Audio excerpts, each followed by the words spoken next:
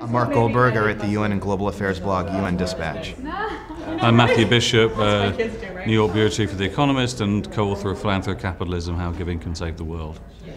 So now that we've come to the end of the week talking about the MDGs, looking back, what important lessons do you think have been, brought up or learnt? Well, I think the main, from at least from an American government perspective, the main lesson's been that we can restructure the way that our government operates to elevate the importance of development in our foreign policy, and that was sort of the big announcement that the Obama administration made this week, and we'll see if that's actually implemented. But it was useful to have this meeting, to have this announcement sort of take place. Yeah, I think that's right. Everyone is now talking from the same page, and I think it's the right page. It's a strategy for addressing the problems of poverty through a development policy that does bring the private sector and job creation and actually making economies self-sustainable.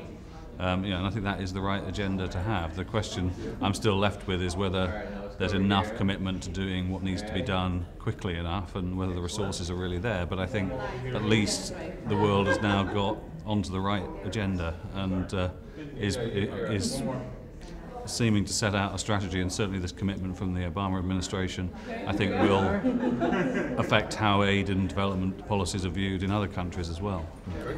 And a lot of people have been speaking about the fact that MDGs, the term itself, is like not many people will know what you're talking about if you go and speak to your average person outside. Do you think this event, this week, has improved that, or is it still the same?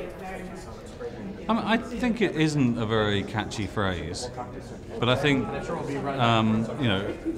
the fact that people are out there talking about what progress is being made and where progress isn't being made, and the fact they're grounding it in very specific examples like progress on malaria or progress on poverty reduction and so forth, hunger, all those different issues, I think has increased awareness out there. And I think the thing is to keep the public's attention on what's going on beyond this week and over the years ahead. Yeah, I think that's right. When you mention the term MDG to people, to your everyday person, eyes tend to glaze over a bit. But when you tell them about the need to bring clean drinking water to people or to fight malaria, these are a bit, almost sexier issues that are, that individuals are able to relate to on more of a personal level. Especially, I think, the drinking water issue, because everyone around the world knows what it's like to be thirsty. But so it's just a matter of making those, I think, personal connections. And unfortunately, the term MDGs is somewhat abstract. But frankly, it's a useful sort of phrase for policymakers because it does encapsulate a nice set of 8 goals and targets that everyone agreed on. So it's useful to that extent. I know you both touched on this in what you were saying, but what's the biggest thing that you think has been learned now at the end of this week? Like, what concrete things can we say now? This summit happened, and now this is going to happen.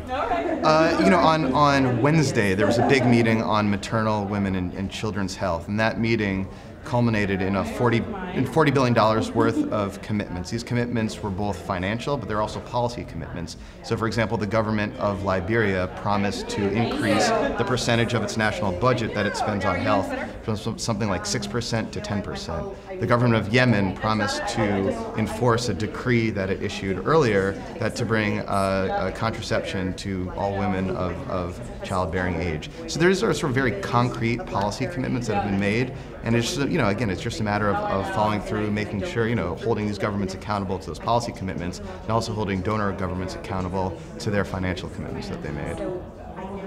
And I think that what President Clinton said yesterday at his event was, that the public need to be reminded that we're not giving anything like as much as they think we are, so that they don't say we should be cutting this, but that we should be giving more money towards addressing these problems. And secondly, I think, as Bill Gates pointed out, to point to where we are making progress, and there is a lot of good news out there, particularly on the global health, and the fact that Gates says we are going to hit the MDG target for lifting people out of poverty, which is pretty remarkable. People wouldn't have said 5 years ago that we would be able to make that confident prediction. So the more we can emphasise that this money is not just going into some Swiss bank account for some crackpot dictator in some country we've never heard of, but is actually helping real people live better lives, I think the more likely there is to be momentum to do what needs to be done.